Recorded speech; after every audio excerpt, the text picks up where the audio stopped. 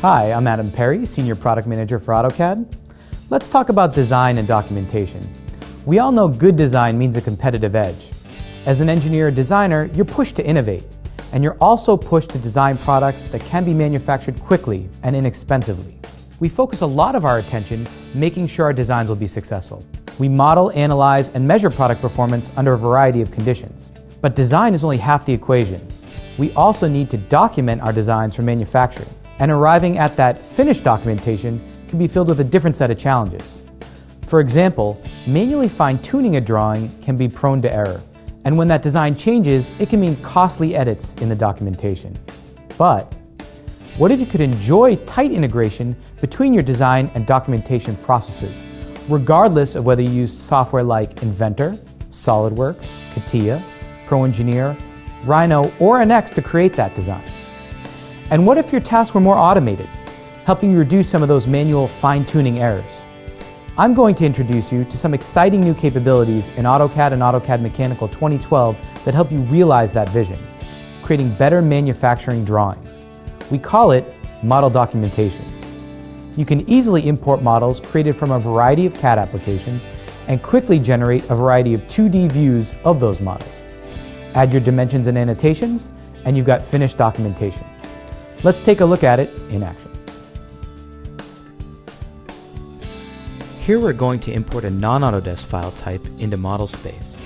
Now today I'm going to select the ProE or .g file type, but we also support all of the most common EDCAD file types: SolidWorks, Rhino, NX, JT, CATIA. Notice the import process takes place in the background. For a large file translation, this actually could take a little while, so it leaves you free to do other tasks in AutoCAD while that's processed. The job's complete. I click the bubble notification, and there's our solid model. We're going to explode the block and change the color to green.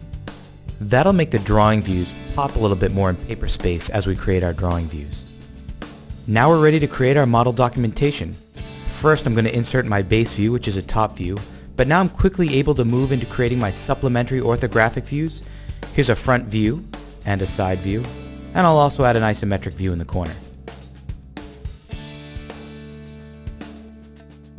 Now by default there's a view style, but you can very easily change the view style to something else. Here we're going to select wireframe, and there's plenty of other things you can change as well, one of which is scale. We're going to go ahead and make the scale smaller so that the drawing views fit a little bit more easily on the page, but you could have just as easily selected larger. Now the children view are related to the parent view in a number of different variables. Scale is one of them. We can change that though so that they're independent. Here I'm going to grab the isometric view, and I'm just going to make it a little larger so that it shows more prominently on the page. Reorient our view, and we're ready to move on to the next steps. One of the pieces that makes model documentation so valuable is that these drawing views are intelligent. So when I move the base view, the related views move along with them. I can also change a display of interference and tangent edges with a click of a mouse button. Once I'm done, we're ready to begin dimensioning our model. I'm going to add a few representative dimensions to the model. First, I'll use a diameter dimension. I'm also going to add just a simple linear dimension, and then I'll finish off by adding a angled dimension just to show that these are true AutoCAD entities and you can access them for dimensioning purposes. One of the advantages of this workflow is we're able to utilize some of AutoCAD's other tools to make changes to the model.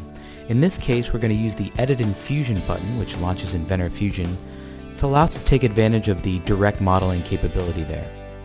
This means someone who may not be as familiar with 3D tools in general can make some basic edits that you see in an imported model, and then we're going to go ahead and bring that model back into AutoCAD. Here we are in the Fusion workspace. Since this is an imported part and probably purchased, much of the work we're going to do would be cleanup or just making small edits. So here I'm just going to take advantage of the press-pull capability to change the length of this shaft. In this case, I'm going to shorten it.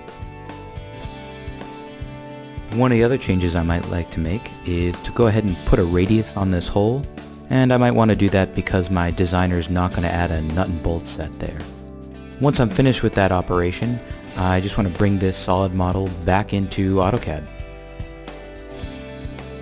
And look at that, we get a bubble notification in the bottom right hand corner that shows our drawing has changed, and then each drawing view has a red glyph that shows our drawing views are out of date. Now I have some options here. I could update all the views or defer updates if I know I'm going to make more changes. I'm going to update the views here, and then I want to see what happens to those dimensions I created earlier.